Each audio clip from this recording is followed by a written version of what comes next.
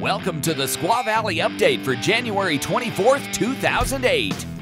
It keeps snowing and snowing and snowing. Over 2 feet so far this week, and conditions are absolutely phenomenal.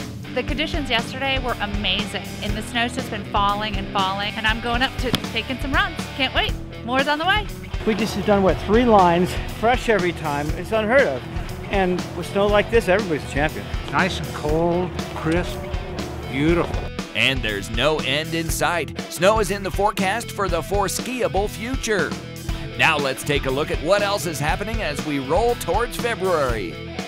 Get a real taste of what it's like to ski the big lines and make movies at the first ever Squallywood clinic on January 26th. We'll actually be filming with a photographer and a cinematographer for probably 2 to 3 hours, and then for the rest of the day I'll give the group a tour around the mountain to some of the cool spots in the mountain, some of the hardest lines, just to kind of take a look at them. If people want to ski them, they can ski them too.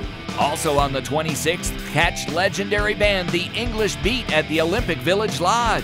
Mountaineer and author Dick Dorworth will make a special presentation Sunday evening the 27th. The Lake Tahoe Slideshow Series continues at Bar 1 with Mike Tebbett on Wednesday, January 30th.